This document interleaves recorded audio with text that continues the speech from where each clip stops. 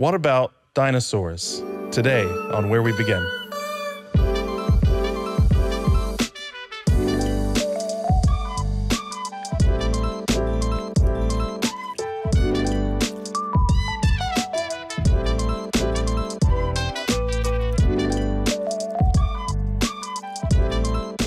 Welcome back to Where We Begin, and oh boy, do we have a good one today. Uh-oh.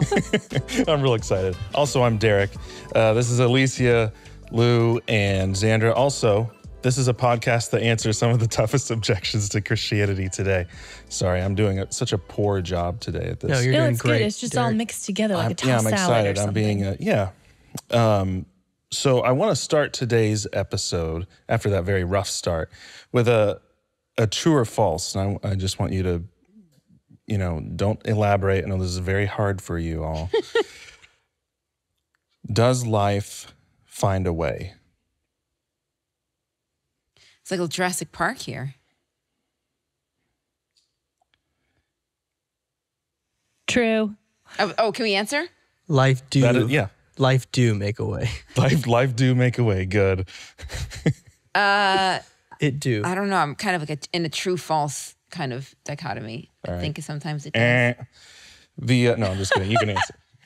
That's what I got. Yeah, essentially, yeah, that was a dumb question. I don't even understand. It is the Jurassic Park question. Oh, got it. Because That's why I don't coming know. up, this show, many people don't know, this week is actually sponsored by Jurassic World Dominion, opening on June 10th.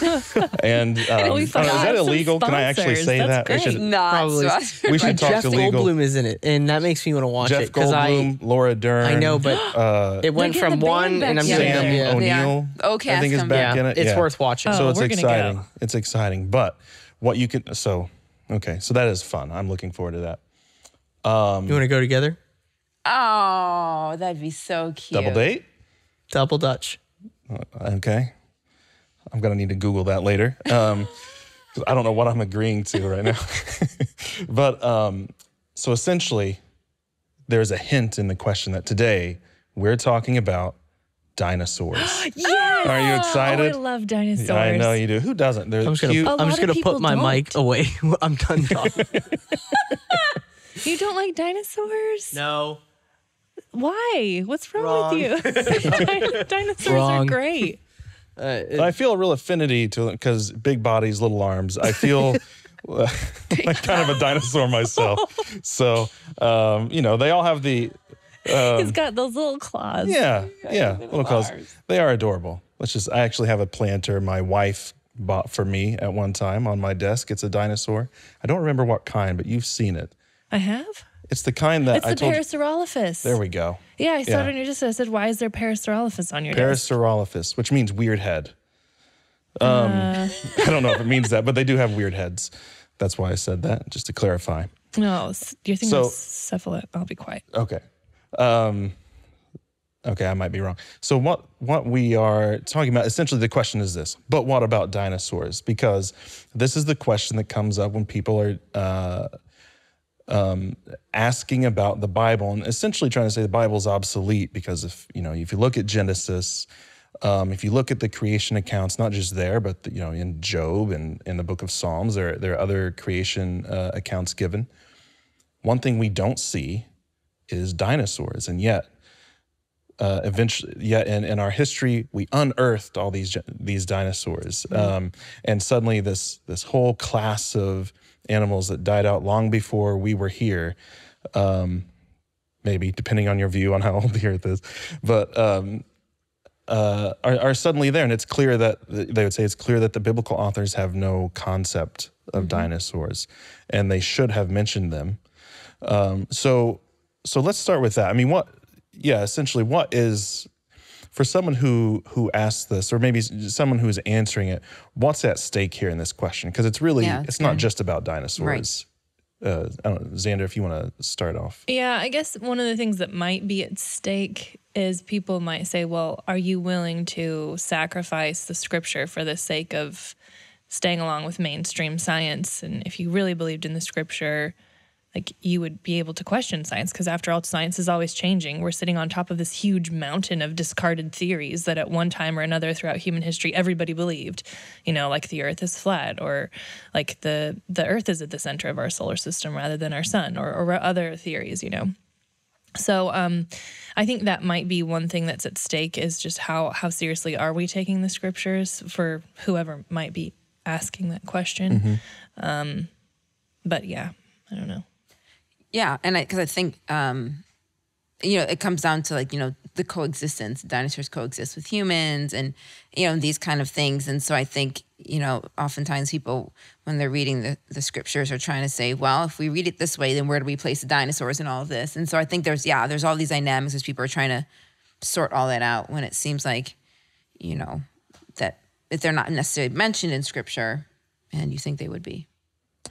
Yeah, and so I do want to get to the specific answer of dinosaurs. I know because that's a fun topic, but it is probably helpful first to maybe just elaborate. What do we think something like the account in Genesis, and there may be different answers from each of you on this. What is it attempting to accomplish? Like is this an issue of essentially we just don't understand what type of literature Genesis is? We don't understand what its purpose is. Should it have had dinosaurs in it or not? Like, I feel like that's part of the question too. Like, how would we respond to that? What is Genesis actually doing? And is that a fair accusation that there aren't dinosaurs in it? Therefore, the Bible cannot be true. I think a lot of this comes back to how you're approaching the scriptures. And Genesis tells us a story about the creator who created everything. In the beginning, God, he was in the beginning, which is a huge claim.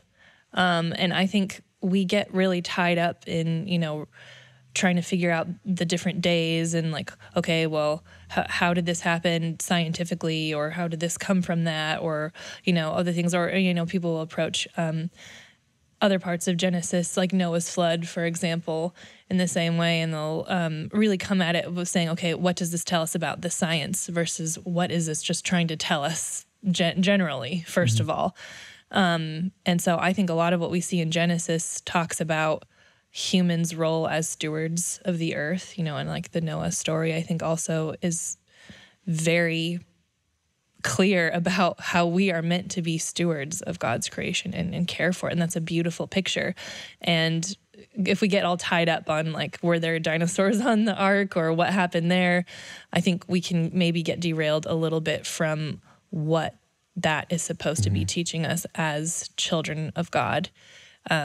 So I'm a scientist. Obviously, I'm not a scientist. I'm trained in the sciences. And I absolutely love the sciences. And I think there are a lot of scriptures that have pointed me back to science. And I say, wow, the congruence here is incredible. But I don't go to scriptures with the same mindset that I would go to like my biochemistry textbook or something like that. I don't think that that's the appropriate way to view scripture personally. Yeah. And yeah, thanks. No, that's really good. And it's interesting that, again, there are lots of things that are not mentioned in the Bible. It's not really it's not an Encyclopedia Britannica, which you can Google and find out what that used to be. Right. But it is, but for some reason, dinosaurs have been the sort of one thing that has stuck as, but since those aren't in there, this is a major problem. But essentially, it's not even that they're not in there. So I know there are different views on this, but the issue is perhaps with, and I wasn't even planning on going this direction, but now I do feel sort of led to go this direction. And but this really is the major question. It's sort of only addressing a young Earth view, right? I mean, that's essentially the problem. If you're a Christian that has an older view of the Earth, there's really no issue. There might be the issue of why would God do it like that? Nature seems, cruel, red in tooth and claw. But essentially the issue is really just in a young Earth perspective, which just means that the Earth was created in 6 literal days, roughly 6,000 to 8,000 years ago. 24-hour days. That there's that there's just so much incongruence with what, through carbon dating and everything of the picture that emerges from the scientific data that view can't be sort of reconciled.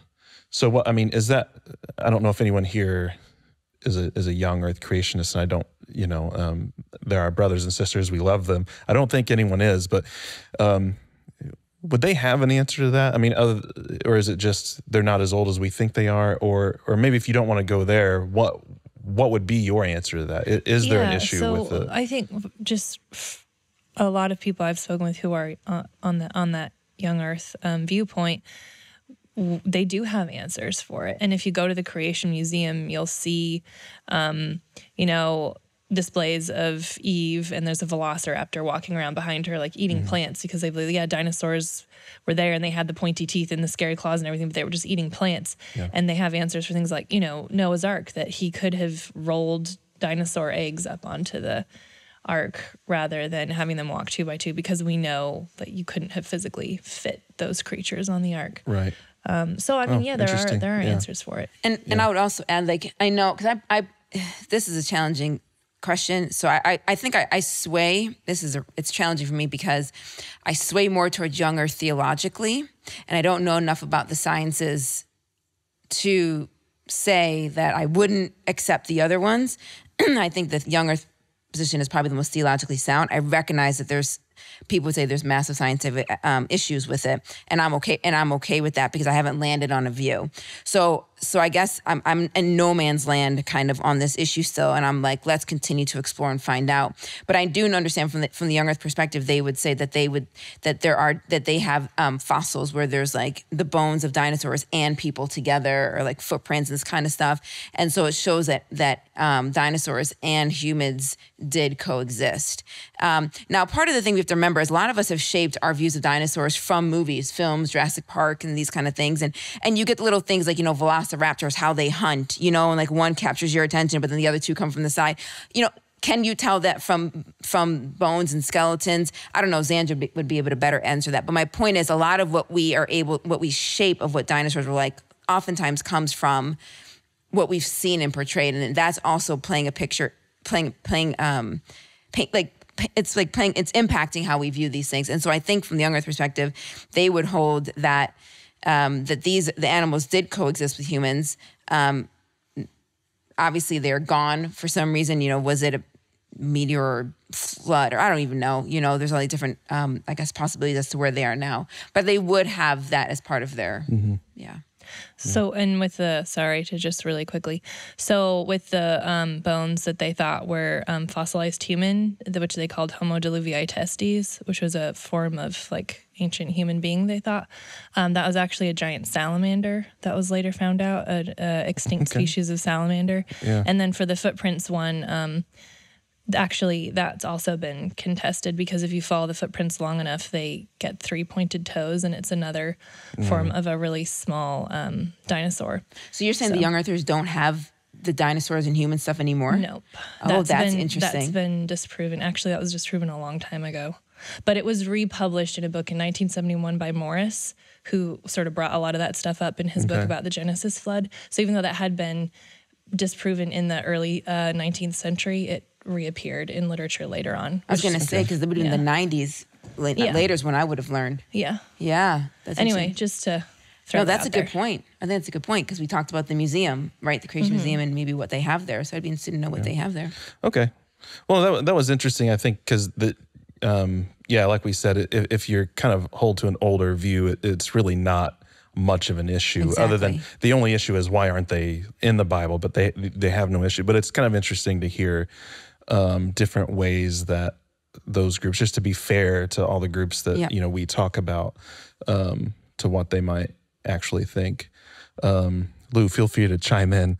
This is class for me. I'm learning. It would be very ignorant of me to speak when I know nothing of this topic. Well, and but you have maybe I should be doing more research on this topic, but it's never once interested me, and I've never actually wrestled with the truth of this because I actually take the point of view like this one just doesn't. I know it matters for some people, and I'm not saying it shouldn't matter. I'm just like, it's never been a problem, and it's not even a question that I ever get from people, so I just don't really. When you were in your science program, though, did other students ever, I mean, seriously, did other students ever push? I still thought you were push at my back science program. Your science, Thank you. I My believe degree. it was a certificate. You mean my degree in molecular biology. And yes, we did not go into dinosaurs very much, if I'm being honest. But you weren't questioned on that. Just wanted as like the Christian in the when people found out you were a Christian, you weren't. Well, sort of like, I how do you mean, do I went that? to a Christian college. Oh, okay. Yeah. Yeah. I remember learning about this in high school, at a public high school, but it was, I don't know. It's just. Sorry, that's why I'm not trying to be. Yeah. I was just like, I feel like anything I'd have to say would just be me just pontificating. Essentially, what just happened? And exactly. This is what I'm just wasting. Not good. Wasting a minute and a half on this podcast. Okay. I will speak when I feel like I have something to say. You know this. We do know this. Yes. Yeah. So let's just get to the very specific question. Okay. Why doesn't the Bible mention dinosaurs, or does the Bible mention dinosaurs? Like, if it doesn't, why not? But does it? Are there things that we've missed where some of these creatures are actually potentially? Obviously, it's not 100% clear, or that would be a slam dunk for us. But essentially, where is it somewhere in the text? Some people point to Job, and Alicia, are you looking that up? That's fine. Yeah. Okay, are you there? But Go go ahead. ahead and read it. Yeah. Well, no. I mean, go ahead. There's kind of two sections, right? I love Job, first of all. If you know anything about me, I love Job and James. But all the J's. Jesus, J's. Job, James. Job and James. Beats, Bears, Battlestar Galactica. Yeah. So, I think some of the question comes in like chapter 40 and chapter 41, where in chapter 40 you have this animal who is described, the behemoth, right? And it's pretty wild. It's got it says sinews. It says its tail sways like cedar. The sinews of its thighs are close knit. Its bones are tubes of bronze. Its limbs like rods of iron. So it sounds like pretty crazy and massive. And pretty strong, but then it says it feeds on grass like an ox, which is interesting. So you get this animal that seems to be really big and massive, but yet it feeds on I'll chime in. This is Littlefoot. That's describing Littlefoot? whatever the dinosaur. What is that one? It's a big old Land Before Time. Land Before Time. No, Yeah. but what is that type of dinosaur? Long neck. The Brontosaurus, Brachiosaurus, something like that. The real long, the tall, looks like Brachiosaur. That's it. Yeah. I think big old tree Brontosaurus trunk, has been and retired it as a eats dinosaur. leaves, tree stars. Okay. All right. Thanks, Lou, for that contribution. Thank you, Lou. Lou's quoting Land Before Time. Yeah, I'm sorry I got him to start speaking earlier, you guys. You had to call him, Derek. He's having a That's the meltdown, only I source think. you went to for this podcast. Getting back to the scripture, Lou. No, but what else is interesting about this whole thing is in, I guess, verse 20 of chapter 40 says, the hills bring him their produce and all the wild animals play nearby. So it's really interesting because this seems to be an animal that the other animals really aren't scared of because they play nearby, but yet this animal is like really big and massive. And so one of the things that they've thought of that this could potentially be in Job chapter 40 is a hippopotamus, just because of the fact that it's really big, and it would be weird for I guess it would be weird for them to if this was a dinosaur, you'd wonder, was this, you would think it might be a threat to the humans, but yet this one doesn't really seem to be because it's eating vegetation. But like we talked about, there are dinosaurs that eat vegetation. But then you look at chapter 41, you have this Leviathan, which is like this one that's in the water with the fish hook and the tongue. And it's like shooting fires, all these kind of things, which we actually don't necessarily. I don't know of any animal that shoots fire, although there is a beetle that shoots out a really poisonous gas, which is kind of cool. But regardless, you have this whole like kind of watery kind of animal. And so, the idea is this more like an alligator type thing? So in other words, are these animals that are familiar to the audience where they can come up to them versus they're not going to be necessarily getting that close with these big giant dinosaurs. So I don't know if I would say that those are dinosaurs in that regard, but I guess there's all kind of possibilities out there. Sandra? Yeah, I mean, I guess I don't have a ton to add to that. I would say I find the KT boundary really compelling. I don't know if you guys have heard of the KT boundary. So it's a really fascinating segment in our geological history. And like geology, it's like the autobiography of the earth, right? You can go back and see what happened. And on every layer, there's like different ecology, totally different plants and animals. And then you go up and it's another completely different ecology, different things growing. And so there's one little area that they've called the KT boundary, and it's made with a composition of iridium, which doesn't naturally occur on our planet, but it's very prevalent in meteors and asteroids and things like that flying around out there. It's like a metal. And so you find a lot of that megafauna, like dinosaur kind of megafauna up to that point. And then after that, zero occurrences. So the thought is that there was a mass extinction potentially that was caused by a meteor. And that, I think, has been located somewhere in modern day Mexico. There's like a huge crater that got that really rich deposit of iridium. So they're thinking maybe that could have been what happened that killed the dinosaurs. But again, I think a young Earth more viewpoint wouldn't necessarily entertain that possibility. But for me, I've always found that a bit compelling and a really interesting part of our geological history. So why wouldn't the young Earth find like that a meteor could have wiped them out?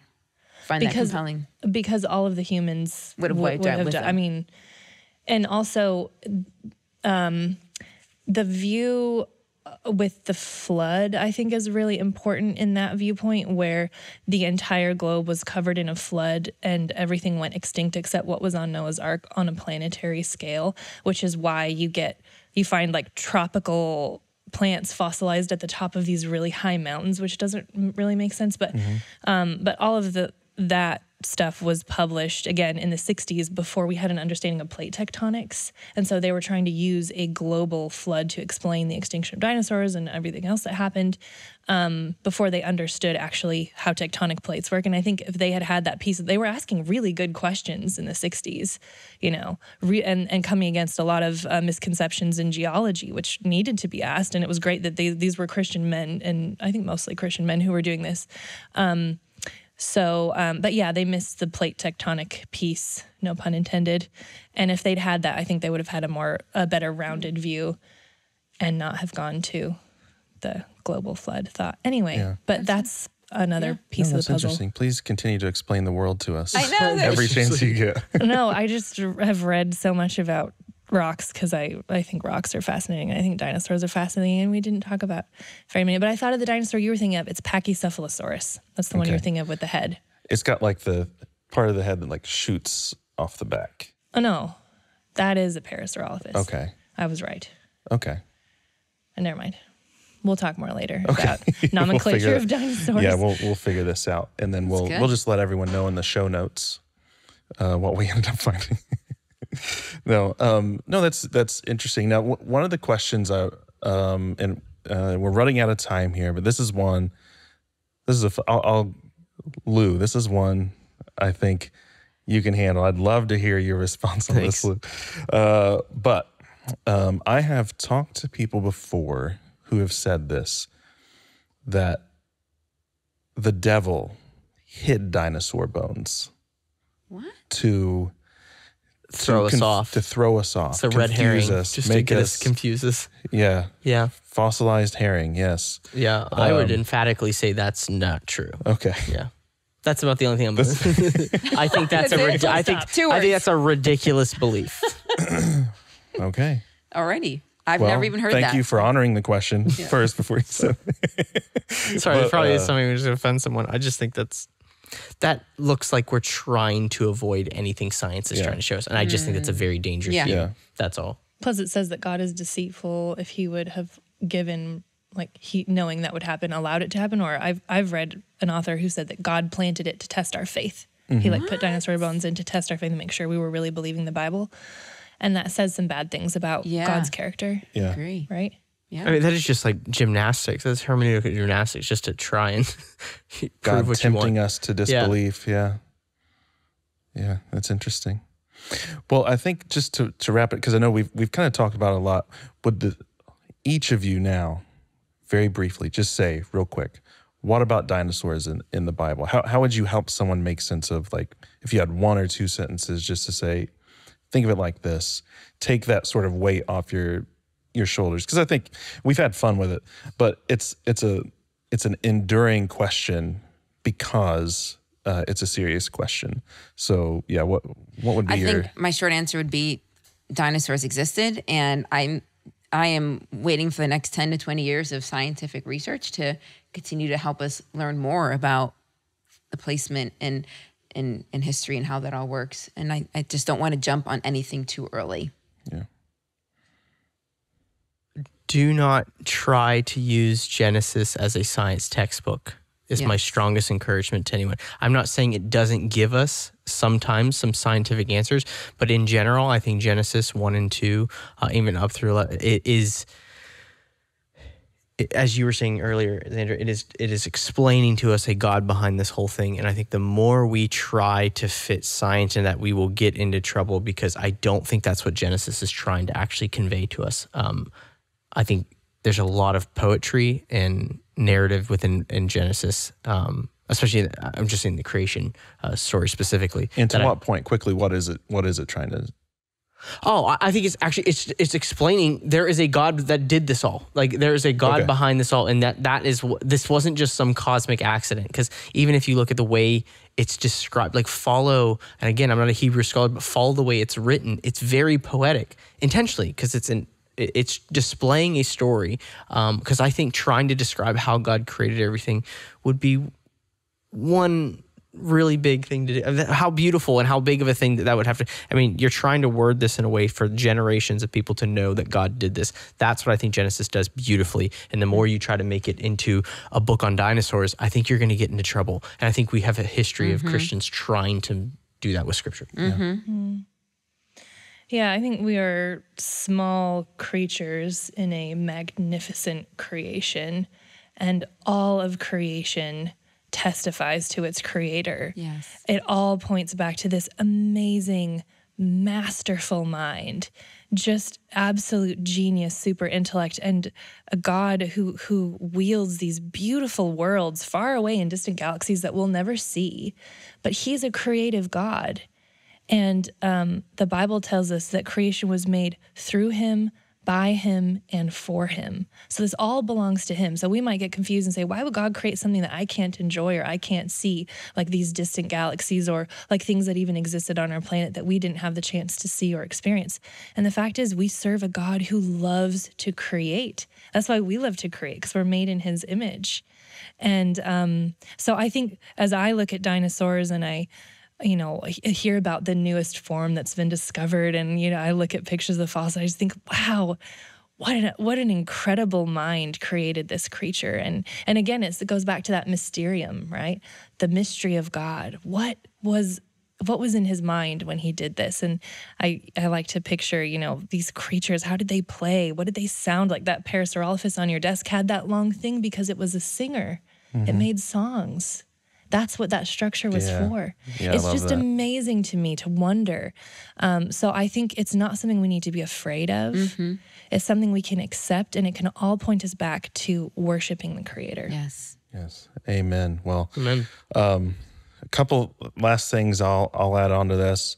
One, interestingly, the word dinosaur didn't even exist until about 1841, apparently. So it means terrible lizard. But we probably know dinosaurs more as clever girls now. Again, that's a Jurassic Park throwback. But also, if people do want to learn a little bit more about maybe what was the point of Genesis, how is it interacting with surrounding cultures, not to plug my own material, but I do have a series of articles on the website called Old Testament Copying, ? It's a question, and we'll get a link in the show notes for you on that. That might help kind of get to some of what Lou was talking about with, what was Genesis, how is it interacting in its time, and what was the point to what people were kind of talking about. What was the actual point, and is it a science textbook? Yeah. But anyway, thanks for listening. We hope you enjoyed it. We had fun. We love talking about dinosaurs. If you like this one, feel free to like it, comment, subscribe, share it with people. That really helps us out. And if you want your question answered on the podcast, just email us at wherewebegin@lightengroup.org. And we'll see you next week. Bye. Thanks for joining us. Be sure to check out our Facebook and Instagram by searching Lighten Group. And if you want to know more about what we do or support us financially, please visit our website at lightengroup.org.